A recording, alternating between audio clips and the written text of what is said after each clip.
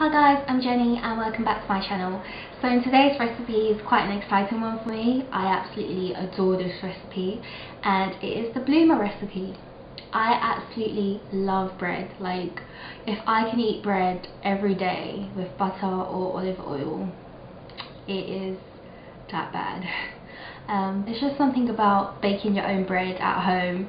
I mean, first off, the place smells amazing. If they came out with a candle of baked bread, I would totally buy it.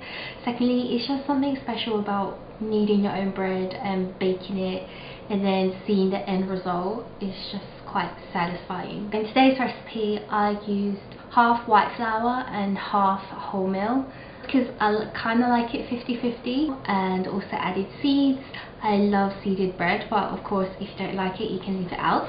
So here's the finished product. If you'd like to see how I made this bloomer, please carry on watching and I hope you enjoy.